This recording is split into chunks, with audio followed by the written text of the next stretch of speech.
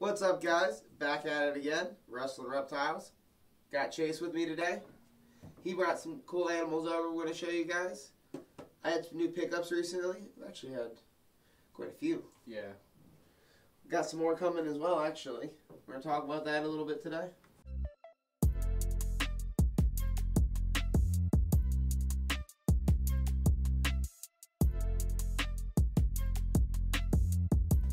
So, I acquired a Phantom female. She's pretty cool. She's in shed. Gotten her to take one meal for her so far. She actually, believe it or not, is the same age as those Ultra Ivories I've produced. She's about 18 months old, going on 2 years old. She's a solid like 9 to 10 foot animal. I mean, and so the cool part is now that we've acquired a female. Now that we've acquired a female Phantom, we can take this animal now and breed it to Nerd, our golden child Phantom Platinum, and we will be able to produce some Super Phantoms.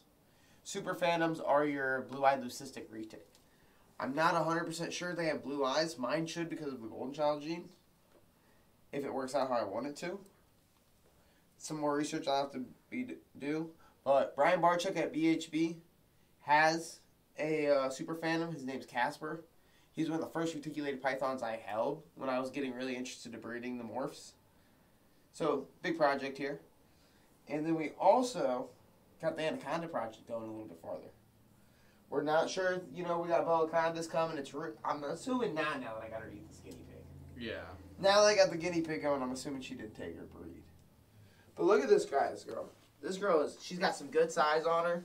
I got her to eat a guinea pig. I'm going to try to start getting her to eat like 2 or 3. She'll be 14 foot soon. This girl should be 16 foot. I'm thinking 15 foot by the time that she's 3 years old. We're trying to breed her next year. And we're probably trying to breed her at 3.5 years old. See, guys, this is a 7 foot long cage. So I give her a solid 9 foot. Solid. And she's pretty sweet. The original guy that actually owned her was Ian down at Reptilian Exotics. Ian's a great guy. He's actually breeding Asian water monitors. Go check him out, guys, if you want to get some cool monitors or some cool captive bred animals. He does a great job at raising these animals and getting them going. She's got some really nice iridescence. And when she sheds, she's only going to look way prettier. It took a long time to find a female Phantom like this, guys. I mean, it's kind of hard to find with some good size on them. They're one of those animals everybody wants to keep. Don't forget, guys, this little guy's for sale. I got him in the deal with her. I've been working with him, got him eating good. Make a great first retic for someone. Nice normal, pretty colors, high iridescence, high silvers. Some nice clean markings. Bright. It's almost like a bluish silver, too. Yeah, dude, he's really got some nice colors on him now that he's shed. I was really kind of impressed. But I think he'd be somebody's great first retic. He's got that point where he's about to start taking off and become one of these girls.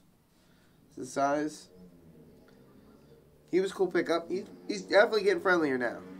Some good eating, some working with him. We got a video on the Facebook of him being a little nippy, me and Chase playing with him. But honestly, guys, he'll be a cool pet. If somebody wants to pick him up, I've marked him down to like $150. Was asking $200. I just want him to have a good home, good pet home.